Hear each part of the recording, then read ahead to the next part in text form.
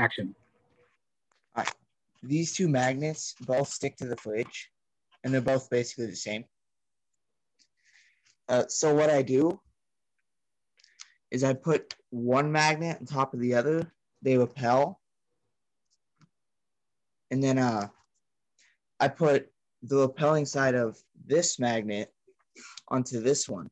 So the top and bottom clamp it down. And then over time, like I'm just going to say about 30 seconds, this middle one just loses all its, I wouldn't say loses magnetism, but it won't stick to the fridge. So I'm just waiting.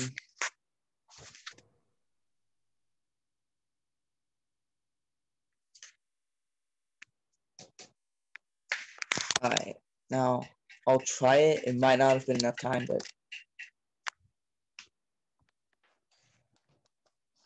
yeah, it just falls. Right here.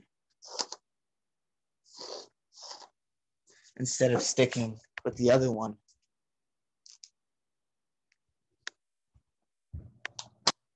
Will stick. Is that good? Mr. Swaney? And then you can restore it? Oh, yeah. And you can restore it by taking the one that doesn't stick and putting it back on the magnet. And it takes a little bit of time for it to restore. And I do think the amount of time for it to restore is proportional to the amount of time it was getting squeezed.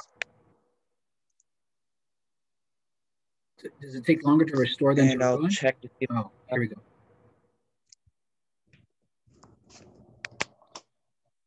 Yeah, that was enough.